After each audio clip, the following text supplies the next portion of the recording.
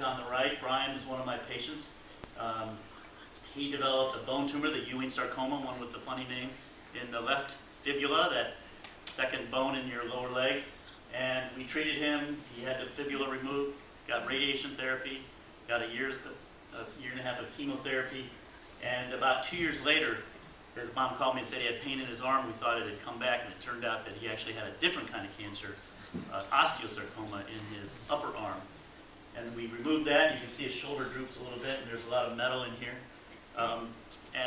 We treated him for that with another set of years worth of chemotherapy.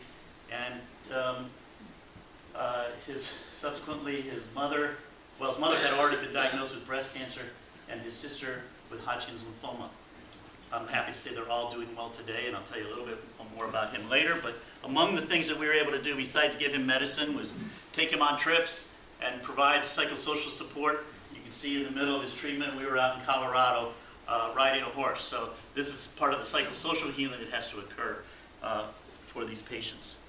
So a big part of that at Nationwide Children's, we've been able to provide, largely with philanthropic support, a lot of psychosocial care. We have a music therapist, an art therapist, we have massage therapists.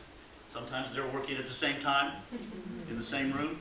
We have recreational therapists, we have psychologists, social workers. There's a total within our division alone to take care of our patient population. We have a total of 30 people in our psychosocial program. We have school interventionalists. Columbus Public School District pays for a teacher to be on site in our hospital. We have a room dedicated with a computer smart board, and the kids are well enough to come out of the room. They can come to that classroom and try to keep up with their work, because I can tell you Dublin Jerome is pretty difficult. She has a lot of homework.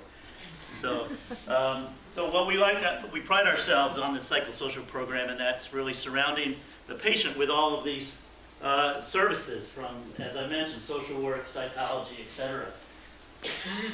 Costs about over $1 million a year to provide these services, and most of these, other than psychology and social work, most of these we can't bill to insurance.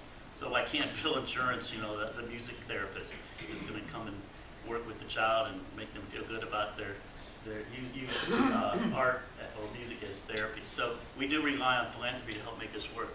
We are fortunate in this community, as I mentioned, to have a lot of other support.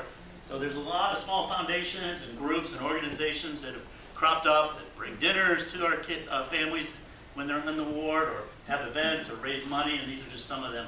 So we kind of feel like our patients are surrounded by a lot of help. And so we're very thankful for that.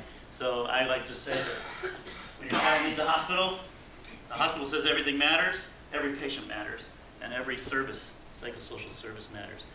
We do take care of patients with serious blood